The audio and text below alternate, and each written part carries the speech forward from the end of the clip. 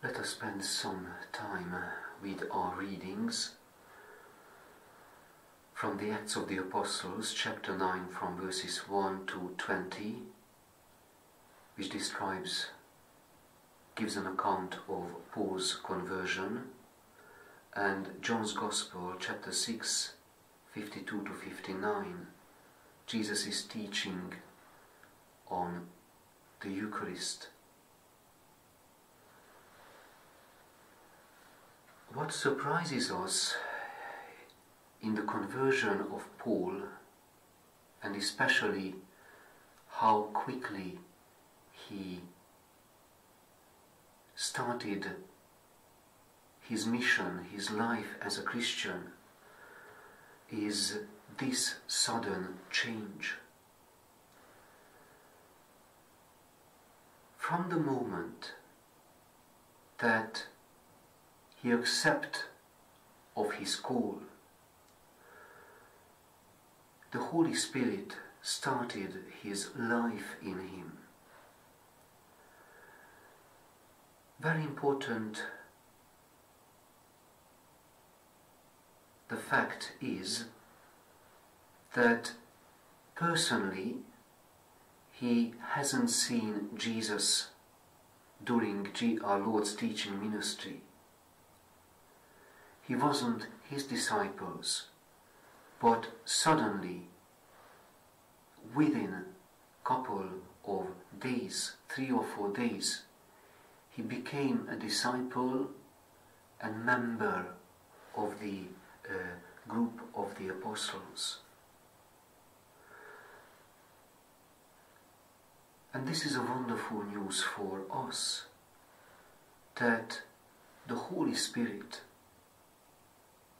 God's love and self-revelation through the Word of God, through the words of the Scripture, can breach this distance of time and can make us disciples of the Lord, Christians living in the presence of the Lord. So we are celebrating this ability that the Spirit, through the Spirit, the same happens to us as Paul, that we can have a full awareness of our Lord's teaching. We can have a full joy of His very present day friendship and working together with Him.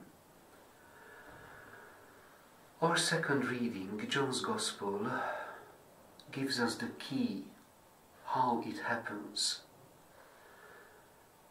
I tell you most solemnly, if you do not eat the flesh of the Son of Man and drink His blood, you will not have life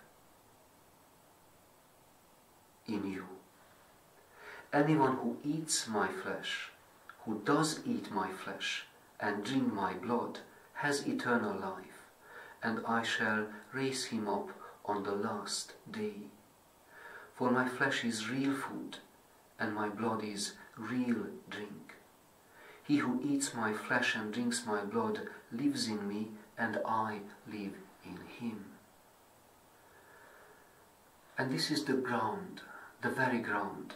This is the very sustenance which